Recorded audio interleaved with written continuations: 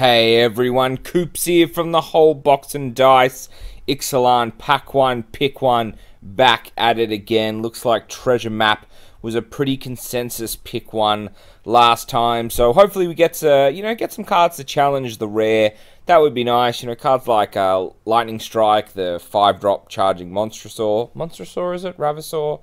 Charging something or other. The 5-mana Trample Ace. I think cards like that, Lightning Strike, like I mentioned, probably do challenge your, your rare. Certainly, if you can get some, you can get some janky rares. That's for sure out of some of these packs. But fingers crossed. But I'm glad, glad people were on board with the Treasure Map pick. So see what we get this time. Hopefully, drafts for Ixalan have been a little bit kinder to yourselves than they have to me. I've been getting plenty of 2-1s since my first couple of 3-0s. So fingers crossed. We get back on that horse sooner rather than later. No horses in these packs. We've got some dinosaurs and some vampires. Favorable wins. The Freebooter, Call to the Feast, and Kinjali's Sunwing. So it's a bit of a shame because I feel like the Sunwing's pretty much an auto pick after I said let's hope there's something to challenge the rare. 2-3 for 3. It's a flyer. It's a dinosaur. So works in a lot of those dino decks. Interesting card because it works in probably both the red-white aggressive dino deck as well as the green-white ramp one because it slows our opponents down with creatures entering the battlefield tapped. There definitely are some other cards that probably nothing can test this, but there are some other interesting cards to look at. There was quite a lot of flyers in that pack with the Freebooter and the Siren in there as well. Definitely not picking those over the Sunwing, but we did see the favorable wins, and I think it's probably hard to force flyers in this format, but probably a blue-black flyers or a blue-white flyers, with cards like the Imperial Aerosaur and obviously cards like the Sunwing certainly wouldn't go too far astray, and a 3-4 would be a great body for 3 mana, curving into curving out of favorable wins really nicely. I think a lot of probably the other stuff in the pack is a little bit too cute. You've got the 4-mana 3-3 that becomes a fly. That has some interesting value to it as well, plus the Bloodletter. Then the rest of it, with some sideboard tech cards with things like Demolish and Demystify. Definitely cards that are handy to have out of the boards, but rarely you're probably mainboarding them.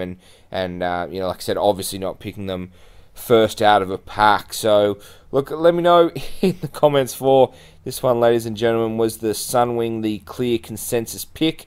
Is it easy to or is it hard to force flies in this draft format? I will actually speak on Call to the Feast as well. I feel like this is a really weird gold card because the gold cards often allow you to be, say, playing red and then splashing a bit of green if your gold card's red-green. But if you're playing vampires, you're in black-white anyway, and it's going to lock you into black-white for sure, but I don't feel like it's a great card, and I'd probably take the Siren and the Freebooter over it, to be honest. I'd probably even take the 4-mana 3-3 that gets flying if you control another dinosaur. I'd probably pick that. It'd probably be my 4th or 5th pick in all seriousness, Call to the Feast. I do like that it gives you a couple of bodies, but yeah, it's just, I feel like it's not exactly, it doesn't feel like a gold card, to be honest, and certainly not in this kind of draft format where from 4 you're starting to get some real serious value. Yes, 4 mana for 3 dudes is nice, but they're all just 1/1s. There's no Vampire Lord in this either, besides like the Vanquisher's Banner, which works for anything. So yeah, interesting, very interesting. I think the card looks a lot better. Doesn't perform as well as I'd like to. I've seen a couple of people drop it and I've gone, well, that's kind of annoying, but it's not really anything that I'm terrified by at this point. Certainly if they had flying and lifelink, it would be absolutely terrifying, but pretty happy to go with the Sunwing for this one. But as I said, let us know in the comments. If you are enjoying this video series, make sure you do hit the thumbs up button so to let me know to keep doing more of the pack one pick ones. Hit the subscribe button if you are new. Thank you so much for taking the time to watch this one. I've been Coops. This is the whole box and dice. Thanks again for watching. Peace.